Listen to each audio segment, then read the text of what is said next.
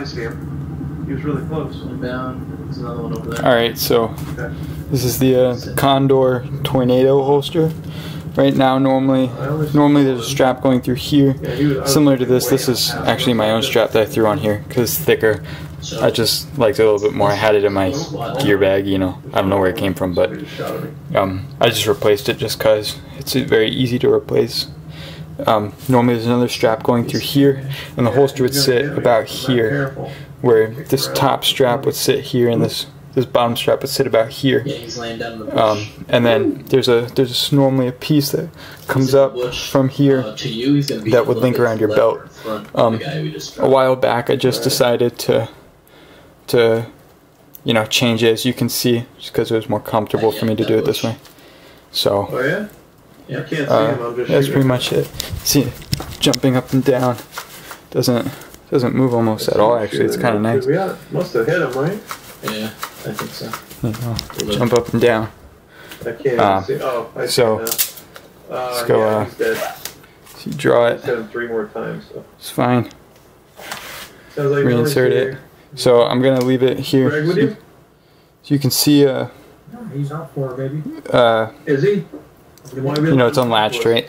So let's do a little test here. I'm gonna jump up and down. He's not in yet. If he's coming out. You know, the gun isn't coming out at all, actually. Imagine, you know, if I flipped.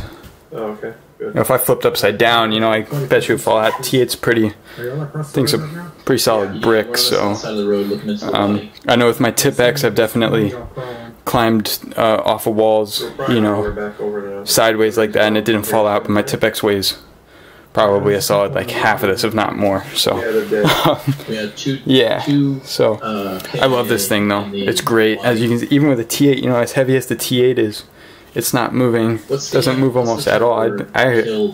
This isn't mine. This is my buddy's, but I could almost see myself running this as a sidearm. You know, I've never actually put it in this holster before, but yeah, it's pretty nice. So let me pop this off real fast and do a little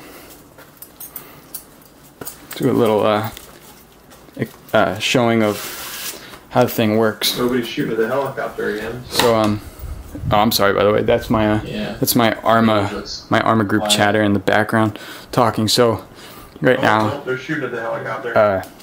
See, pull the see, I have this thing pretty jammed in here too. I'm like, that's pretty hard to get out of there, you know. I'm gonna flip it upside down now. You see, I'm holding it by that by just that pouch on the front, not putting any extra pressure on the gun. Shaking that. You know, that took quite a bit of force to knock out of there. So it's not as good as Kydex. You know, Kydex, it probably would have never actually fallen out of the holster, but you know, that required quite a bit of force to get out of there. Now, oh, just side note, I know you're probably wondering, but this front pocket will not hold the T8 mag, so you can kind of throw that idea out the window. I don't think it's big enough to fit one of those Enola Gay grenades either. It'll definitely fit one of those mini ones, but not the normal size ones that they sell everywhere. So, so yeah, you know, it just adjusts based on this Velcro right here. Wraps around, just undo it right there. It's pretty sweet. It's pretty simple, and you can adjust it to be any tightness essentially on any gun you want. It's pretty sweet. I know one time a while ago, just to mess around, I threw my buddy's MKP2. I think it was a SCAR setup, and I threw that in there. I was running around the house with it on my hip, and it wasn't falling out, so I was pretty cool. But yeah, I love this thing. I suggest it to everybody. There's a bunch of dudes in my local area. You know, you might see Brother Goose commenting and stuff. I'm pretty sure he bought one of these too.